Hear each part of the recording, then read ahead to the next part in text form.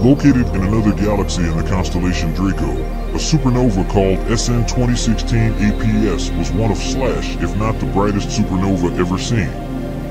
In typical supernovas, radiation and visible light makes up 1% of the total explosion energy of 10 to the power of 51 Earth.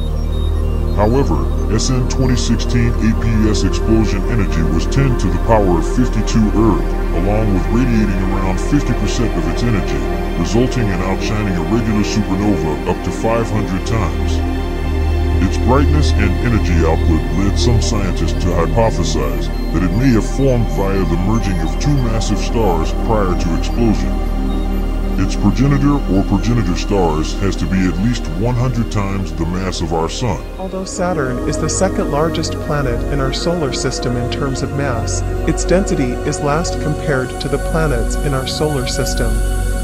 It is so light that it could float in water if there was a body big enough. Estimates suggest that there are around 20 billion Sun-like stars along with 6 billion Earth-like planets just in our galaxy alone. Rogue stars are not gravitationally connected to any galaxy.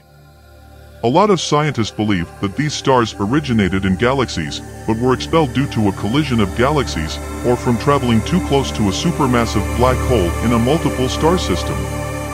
Clouds of intergalactic hydrogen gas are also a possibility scientists believe could have created some of these stars. In 2015, Vanderbilt astronomers reported to identify more than 675 rogue stars between our galaxy and Andromeda. Scientists at MIT, Cardiff, along with other places have detected phosphine in the atmosphere of Venus. Although these findings are heavily debated, some scientists believe that this is evidence of microbial life on a nearby world.